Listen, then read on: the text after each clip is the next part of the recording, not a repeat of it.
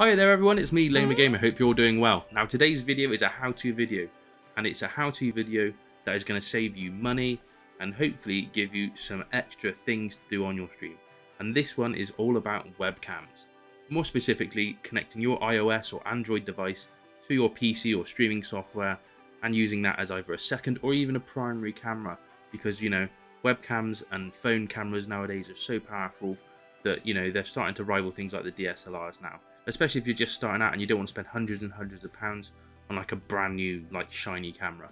Now this software is completely free. It comes from a company called Elgato. You might recognize that name from things like the Stream Deck or the Keylight. They make some fantastic sort of gamer, streamer related products. So you know that some thought has gone into the creation and development of this. The product we're going to be using is the free version of a piece of software called EpocCam. But Lamer Gamer, I can do this anyway. I can just use a USB connection to my PC and it'll work. That's great for you. However, if you don't want to be running cables everywhere, you can use this piece of software that will allow you to connect to your PC over Wi-Fi. But yes, I'm going to show you how to connect it in OBS because that's the software I use, but I believe it's the same with things like Slobs and other streaming software as well. So if you did like this video, don't forget to like and subscribe, and don't forget to hit that little bell so you know every time I post a new video. I also stream regularly on YouTube and Twitch, so find me over there if you have any questions about the software. So we're going to swap over to my phone now, and we're going to go through the installation process of the EpocCam software.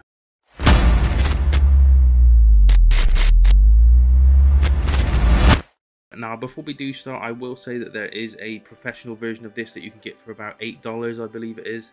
That will allow you to record in HD, and it will remove the Elgato watermark if you're worried about that. So I think for the price, it's a one-off fee and it allows you to record whatever you want, however you want it really. But for now, we're going to be running through the free version because like I said, this is how you do it for free. So the first thing you're going to need is your phone, ideally charged up, so that you can install the software and start playing around with it as a webcam as well. And we're going to go to the App Store and we're going to download EpocCam. Now we've installed the software, we're going to open up EpocCam.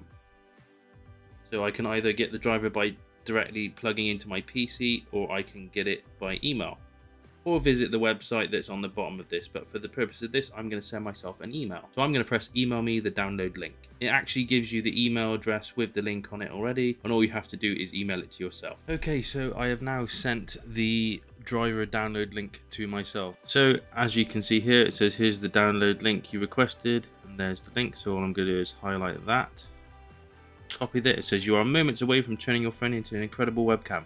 Just remember to install this driver package or to remain a regular phone. I believe this is what we are looking for, the EpocCam driver. I'm going to download that. Thanks for downloading. Be the first. I'm okay for now, thank you, Elgato. So close. And as you can see down here in the corner, it says EpocCam installer.exe. So I'm going to click that. The setup. So we go next. I agree. Install.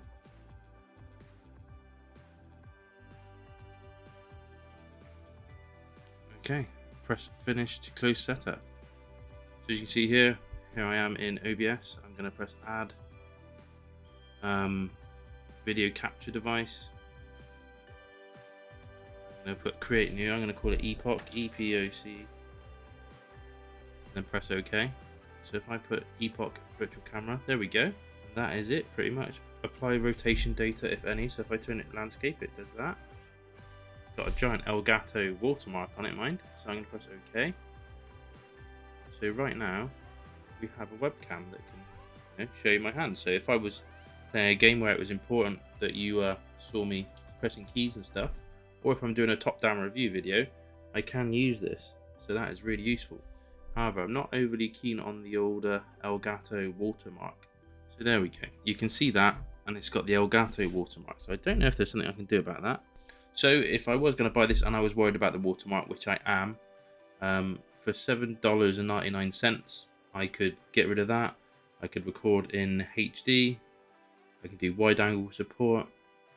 The microphone will work on it. You can record in HDR and it'll allow me to do manual focus. So if I wanted to, I could actually crop this out. So if I put the phone down now, although bearing in mind it will compromise some of your picture. So you need to remember that you're only using half of what you know, your phone can see. But as long as you bear that in mind and you can sort of see this preview somewhere, then you shouldn't be too far like gone, or you shouldn't really miss too much.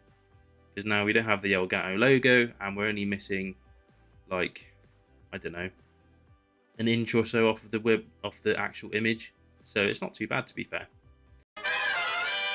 So after that cheeky little trick that we've just tried with the Elgato EpocCam, it proves that we can do some pretty funky stuff for free with this free software. So if you have any issues with it, please drop me a line. There are loads of like tutorials and guides on the actual Elgato website.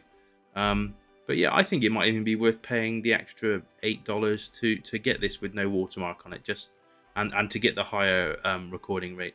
Especially if you're doing like review videos, you know, it just pays to have that like higher quality camera. Also, there's some really funky filters you can try as well for the free software, which I find quite unique. You can add some form of strange green screen effect and blur the background out if you want. So it looks like they are trying to get into that sort of thing, like, you know, background removal and stuff like that.